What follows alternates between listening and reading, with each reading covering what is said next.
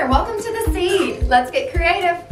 You will have received a 2 kg pack of air dry clay, either in the white colour or the terracotta colour.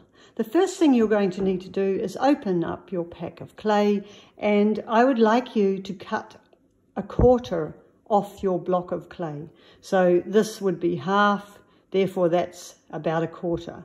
With a small sharp vegetable knife, cut quarter off your block of clay. Once you've done that, may I suggest we take about a third off that block. We're going to start by making a small planter, a small sloth planter. My recommendation is that you start small so that you can learn how to make this little sloth planter before you move up to a much bigger size. Now, before we go any further, may I suggest that you always keep the clay you are not using covered up and sealed. If I'm just putting it back in this the pack that it arrived in, and then I would suggest you also pop this in a plastic bag and seal it up with some sticky tape so that the air doesn't dry it out while you're not using it. The next thing you're going to do is take that little ball of clay or the little square of clay and pat it into a nice round shape. So turn it into a ball shape, either by gently squeezing, or you can also pat down onto your bench top or tabletop, whatever you may be using. So just keep going until that turns into a nice little round ball. The next step is to make a little hole in the middle of your ball using your thumb or a finger, and just gently open that up a little. Do not squeeze to the sides too thin, just keep the ball or this bowl nice and thick. These sides should be 1 to 2 centimeters thick. So just open that up a little first, like that. Now you're going to pick one area of this bowl, this chunky, thick-walled bowl, and using my fingers, my thumb and my first finger, I'm just going to squeeze this area here up a little. So that area there is going to become the head of the sloth. So notice how I'm just going around, pinching gently, round and around. So you can see the head starting to form already. And then using my thumb and fingers, I'm just going to pull that up a little. So it's almost a little bowl shape with a handle now. Okay, so now you can see how the head is forming. I've still got the little bowl shape here with the thick walls, but this area, it looks like a handle. It's actually going to become the head, and keep it nice and thick, you know, up to 2 centimeters, because you want to paint the little smiley face on here later. The next step is to decide where you're going to pull up the clay to create the 4 legs.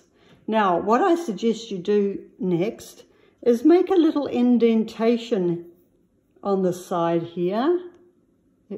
If I hold it like this, you can see what I'm doing. So just push in here. And then this is going to become one leg. That's going to become the back leg. Do the same, turn your sloth over and do the same on this side. Make a little indentation so that you can see these little lumps forming. One leg, back leg, front leg, back leg. Okay, so now that you can see where you're going to be pulling up the clay, just gently from the bottom of the bowl here, pinch and pull up. So, and then squeeze like so. Now you can see one leg starting to form. Again, at the back here, start at the bottom. I'm finger on the inside, thumb on the outside, pinch and pull up.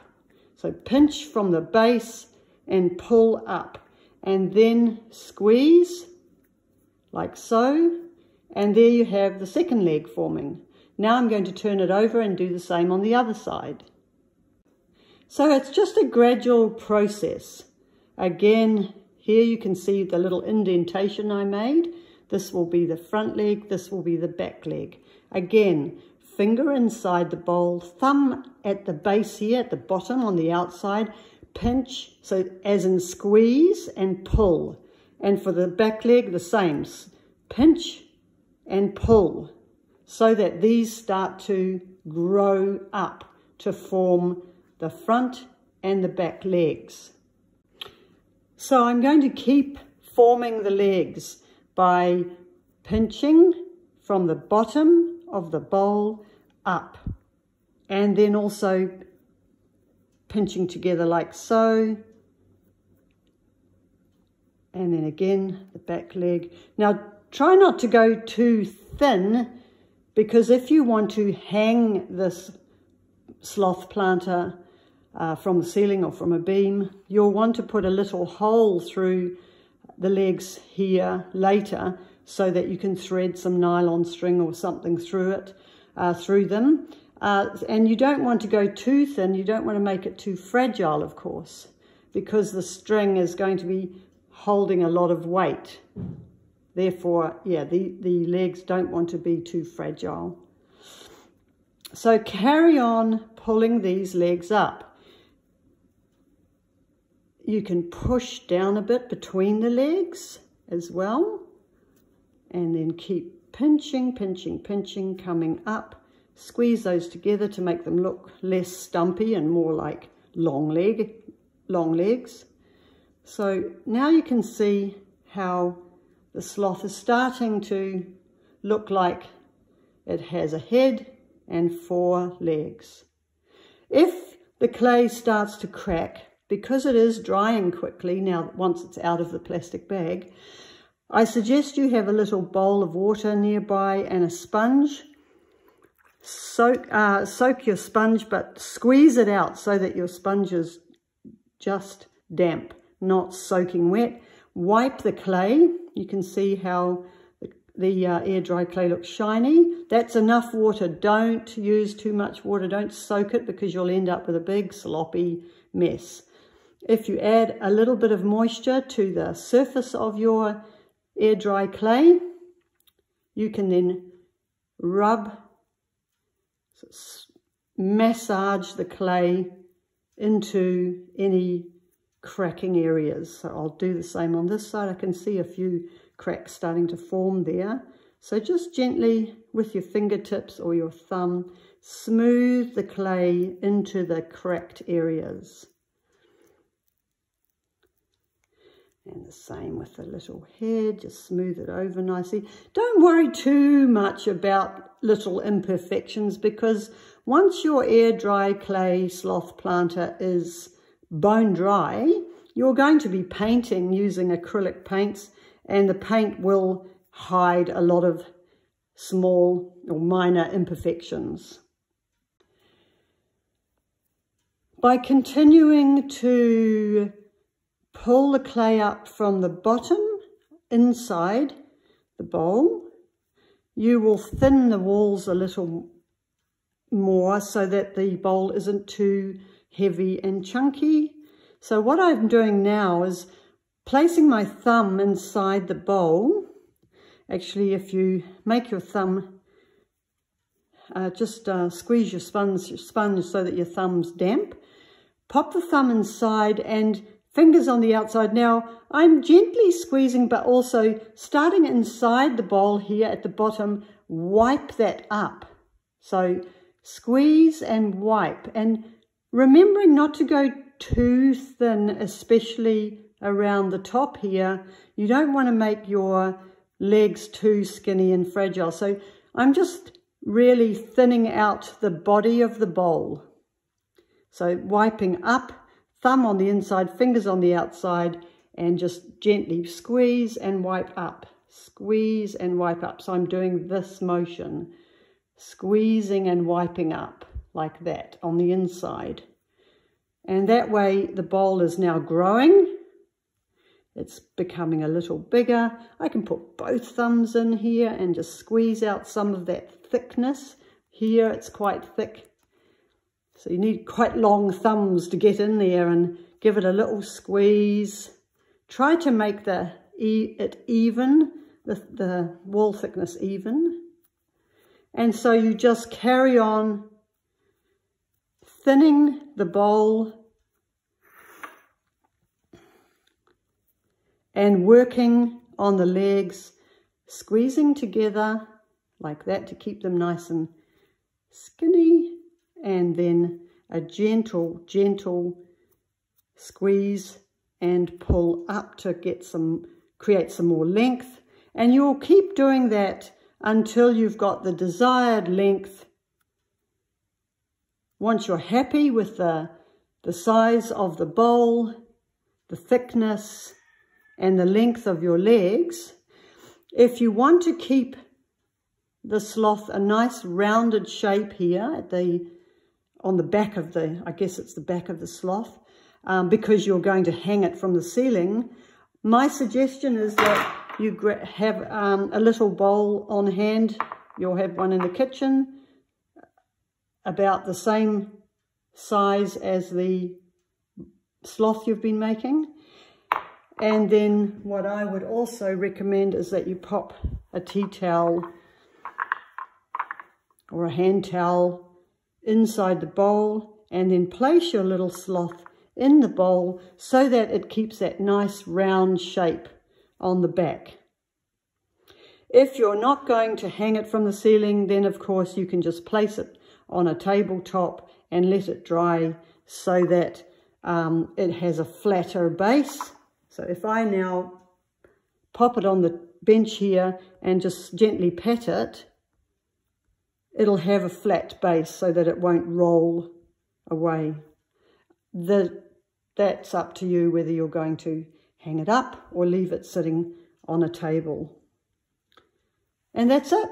That's the sloth planter. If you would like to make a larger one, I suggest you don't go too big too fast. So the next one you could use 1/4 of the bag. If you decide you'd like to hang your sloth planter, then you can either leave the legs apart, or you can actually join them together. And to join them together, all you need to do is make the clay damp with a little water from your bowl, and then press the ends of the legs here, the top of the legs, together, and just gently wiggle them together. So I'm pressing them together, and then just a little wriggle, pressing, wriggle, wriggle, wriggle, and press until they stick together.